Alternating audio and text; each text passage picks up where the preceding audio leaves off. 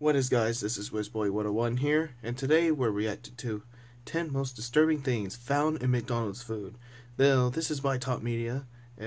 I'll put a link to the original video down below. Let's do this.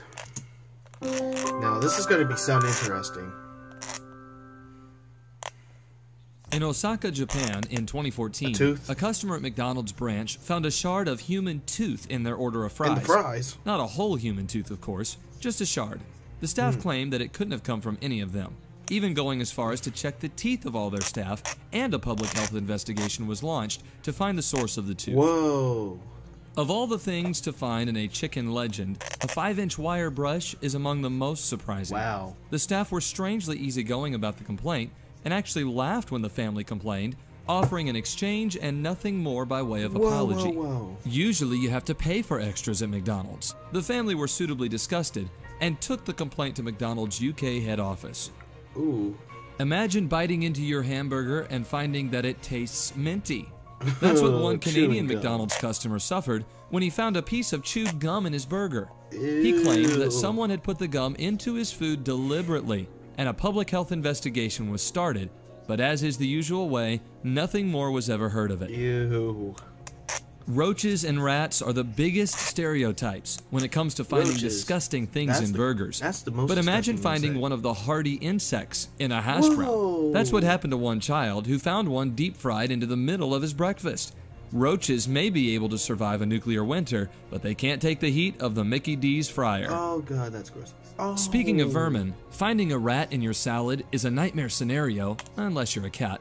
But that was the reality for Dallas Cowboys assistant coach Todd Haley when he took home a salad for his wife. In it, they found a 6-inch rat. He sued the company for $1.7 million in damages, but McDonald's settled out of court to avoid a media frenzy, which would have surrounded a high-profile customer. Ew. In a strange way, maggots are worth more than both and make it higher on the list. They're disgusting in themselves, but they also have the potential to become flies, making them worthy of inclusion. Melbourne man Lee Savage ordered extra pickles with his burger. When he went to check that they were there, he found some wriggly little friends. In a typical Australian understatement, he claimed he just wanted a refund rather than taking any action. Ew.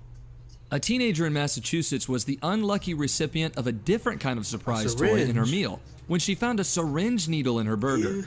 Health officials believe that it may have been a veterinary needle or, hideously, may have made its way into the food chain at a meat packing plant. Not true. 47-year-old Yusuf Brazil bought a burger from McDonald's in Sweden, and on taking his first bite, found himself with a nail almost half an inch long pierced through his gums. He explained, "It was stuck between my teeth and gums. I managed to get it out, but then I threw up. What if one of my children had got the burger instead?" Staff couldn't explain how the nail was in the burger. "We have started an investigation and informed our suppliers, but can only apologize," said the manager of the outlet. Brazil was left with a fear of fast food following the 2010 incident. "We're going to make homemade burgers from now on," he said. I really bet. McNuggets don't look particularly trustworthy at the best of times, but when you hear the story of a mother who found a full deep-fried chicken head in her child's McNuggets, you may never want to order them again. The story goes that she reached across the table, hoping to snag a couple of the tasty morsels for herself, but got more than she bargained for when she came away with the grisly offal, complete with eyes, comb, and beak. She sued the company for $100,000. Quite right, too. Yeah, dang right. McDonald's doesn't use boneless lean beef trimmings in its burgers anymore, but it did at one point. The controversial meat product, known colloquially as pink slime, took what was left of the meat after all the choice cuts were taken and were already deemed unfit for human consumption in the UK, where they are instead used in dog and chicken feed. McDonald's has only recently decided to stop using the product, which was treated with ammonium hydroxide in order to kill off harmful germs like E. coli. You seriously ruined McDonald's, and now you get the hang of it.